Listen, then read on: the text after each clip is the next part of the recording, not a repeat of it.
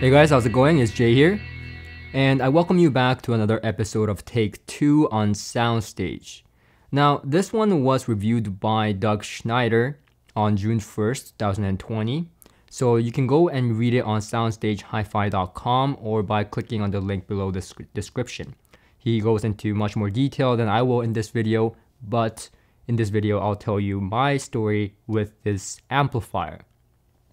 So first things first, this amplifier is not for you. It's not for the consumers. It is in fact to test out their Purifi module, the Class D amplifier module that they have. And this is supposed to be sent out to different manufacturers who are potential customers to them in terms of taking in their Class D module in their amplifier, like the NAD M33. That is going to be coming up for review very soon on SoundStage Take 2 here.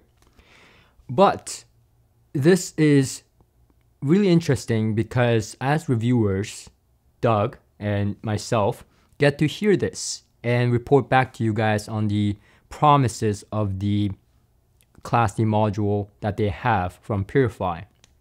But what also makes me kind of sad is that this is not for consumers and there's no price tag on it. I really wish that this came into market, and that's how good this amplifier is. And it's a Class D amplifier, and if you know me, I am not a big fan of Class D amplifiers. And I know some Class D amplifiers sound fantastic, but for me, on a personal level, I've never gotten to really appreciate the Class D sound, and they all sound Class D to me. And then this little Class D amplifier comes in, and I was okay with the idea. Doug offered it to me, so I thought, why not? And I wanted to try it. Now, I didn't have high hopes for it because I've heard past Hypex designs that were very hyped up by many people who enjoyed that sound, and a lot of people, liked ICE power Class D modules as well. But for me, it was never as good as a Class AB sound or, a Class A sound. And that's just personally me. Maybe I'm an audiophile snob, but that's just personal preference. I want to put that out there. Class D amplifiers can be extremely good at controlling the bass and so on, and can sound fantastic.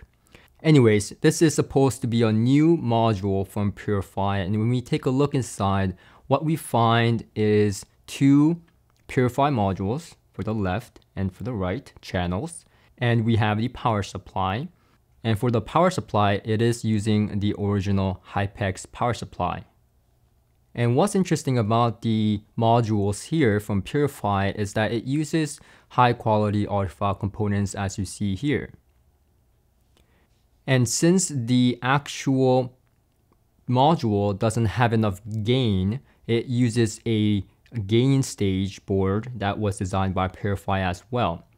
And this whole package is called the Eigentakt. And I may be totally butchering that name because I don't speak German, but my girlfriend who does speak German said, okay, it's okay, so I'll go with that. So in terms of inputs and outputs, it has balanced inputs and also speak-on for its speaker outputs, and also a banana plug outputs as well. So the Eigentakt, when I hooked it up, I was just blown away. First of all, the sound and power that was coming out of this small little amplifier was just intense. The bass was tight, it went deep, and it had such grip in the bottom end that you would expect from a Class D amplifier, just only better. And one thing that I always thought that lacked from Class D amplifier was this muscularity. And this amplifier has it. Just like a Class AB or a Class A sound, it has that muscularity. It has that kind of grip in the bottom end, and in the mid-range, it's smooth. It sounds very, very easygoing, yet it's giving you everything that you need to hear. And the high frequency is much the same. Now, the thing is that the sound is very neutral, at least to my ears. But it really is pointless talking about the sound of this amplifier. And let me tell you why. Usually I talk about the sound characteristic of the amplifier that adds to the chain of your sound that goes to your speakers, if you so will. But in this case, whatever your speakers sound like is what the amplifier sound like. It gets out of the way. So if I hook it up to a Focal Diablo 3 speakers, then you get that kind of transparency, transience, and you hear the Focal Diablo 3 for what it is. And when I hook it up to my JBL 4311s, which are also speakers that I know very well because I've worked with them in studios before, I've owned my multiple pairs, and I love these speakers.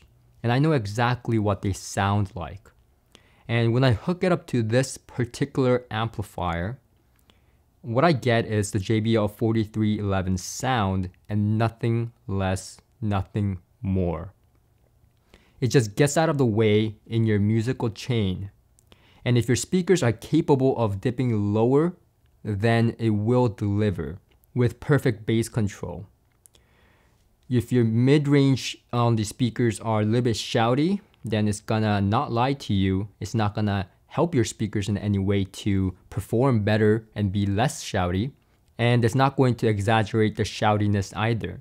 It is going to show you exactly what that speaker is meant to sound like. And I think you get the point here now, but the SoundStage and imaging and all those sound elements is really dependent on your speakers. The amplifier gets out of the way. It's not going to solve any problems, and it's not going to elevate any problems. And as you can imagine, I'm looking to purchase this amplifier if I can for my review purposes, because it's such a beneficial tool as a reviewer to have, because it's an amplifier that gets out of the way, especially for speaker reviews. Now, in comparing it with some of the Class A, B, or Class A designs in the past that I played around with, like the Kinky Studio Monoblocks or Super Nate 3 and multiple other amplifiers, it is not going to be smooth sounding. It's not going to add that smooth characteristic like a tube amplifier would or some Class A designs would. And it's not going to emphasize any type of muscularity like the Kinky Studio Monoblocks, or it's not going to be as transient and fast sounding like the Super Nate 3.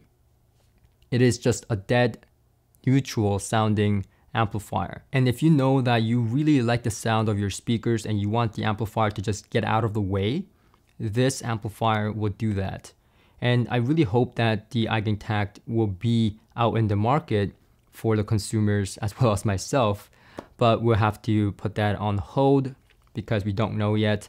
And another thing is that even if they don't, it is very promising that the NAD amplifiers started implementing the Purifi modules. So that is also very promising and something that you should be watching out for in the future. So thank you very much for watching. I think that this Class D amplifier is perhaps my favorite Class D amplifier by far so far up to this point. And I urge you to take a look and keep an eye out for the Purifi modules and the amplifiers that implement those modules. So make sure you're subscribed. If you aren't already, click that like button, and I'll see you guys on the next one.